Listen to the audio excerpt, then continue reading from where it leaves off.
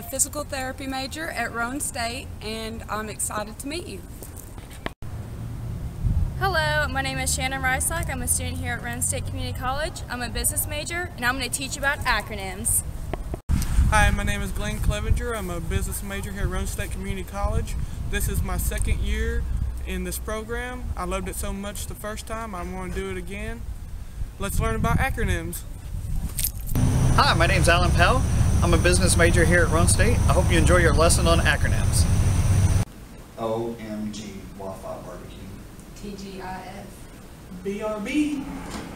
TTYL. Sound confusing? Acronyms are confusing for everyone. What is an acronym? An acronym is an abbreviation of a word into a smaller text using individual letters. So now you know. So, this is an acronym, FAQ, Frequently Asked Questions. From a business perspective, we use this acronym that y'all are familiar with, CAFTA, Central American Free Trade Agreement. And an educational acronym y'all are familiar with is INA, Institute of National Apprenticeship. What's your ETA on the paperwork? Yeah, well, I need that on my desk ASAP.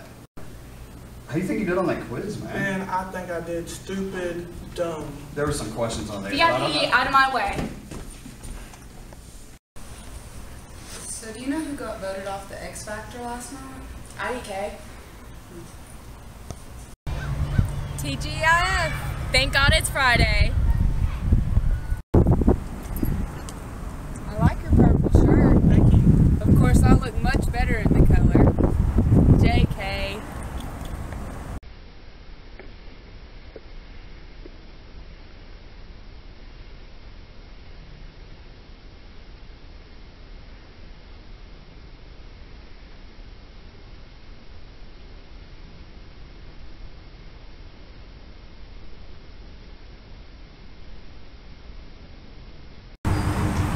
A food acronym is KFC, Kentucky Fried Chicken. Alright, so I'll see you on Friday then.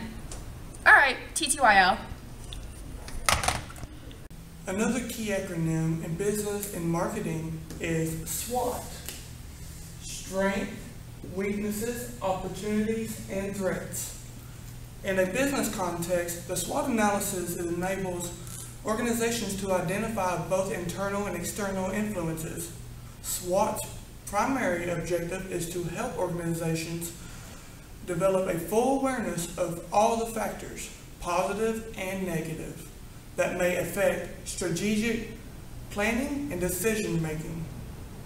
This goal can be applied in almost any aspect of industry,